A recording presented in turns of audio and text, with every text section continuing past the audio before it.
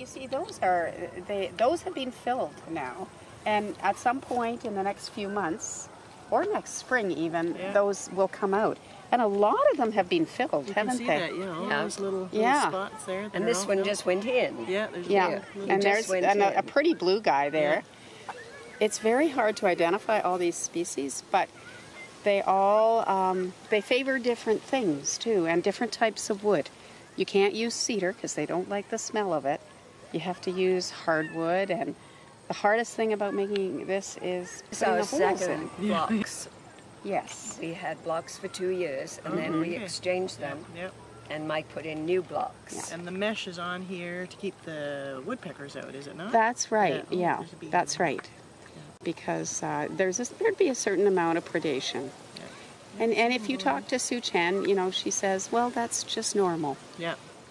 It is. That's nature. I believe they put 5 larvae, or 4 or 5 larvae in each hole, and that they're all female, and the outside one is male. And so really? He's kind of like the sacrificial larva.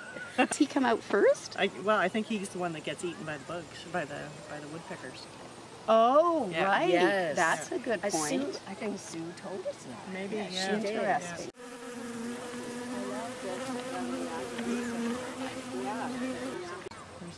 Oh, wait a minute. Bee right there. What we got? Oh, that's salvia behind it. Yeah. Oh, wow. He was really in there.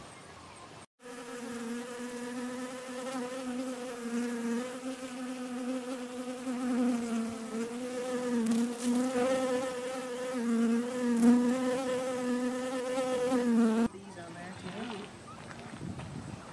Anne and I have a plant for in here, but it's been too dry to plant anything. Yeah. But you can see how some species, like that's Culver's root. Yeah. It was little, and it's just huge. The Ontario Horticultural Association had what they called a pollinator project. They gave out money to different groups, and they're trying to encourage gardens like this throughout Ontario. See, the problem is a lot of our gardens don't have flowers that the bees like anymore. So this is designed to be a garden like that. So we got money from them. And we got money from the Peterborough Pollinators group, right? That's right. Yeah. They gave us these wonderful calendars. And we sold them. Yeah.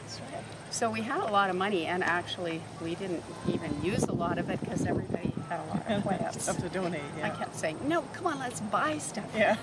Well, we bought the bee house we and did. Signage, and we bought the service bear. Yeah, we did. We did. But it's yes, and the pollinator project is still continuing. Different places now. And see beautiful pollinators, like North Bay. They've got, the waterfront is just all pollinator things. It's really fun to see.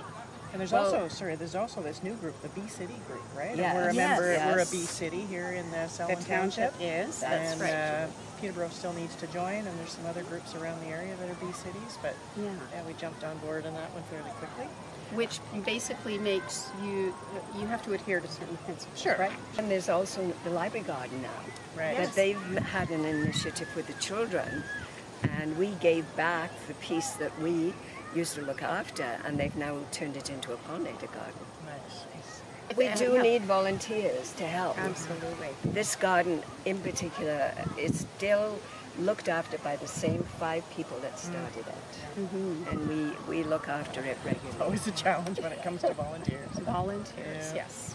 But it's fun. You learn so much once you get into gardening. I think it affects how we garden personally, too. It has, for me anyways. Yes. I'm growing plants that are maybe not the most beautiful hybridized species anymore, because a lot of those hybrids don't like, the bees don't like them. They don't like double flowers.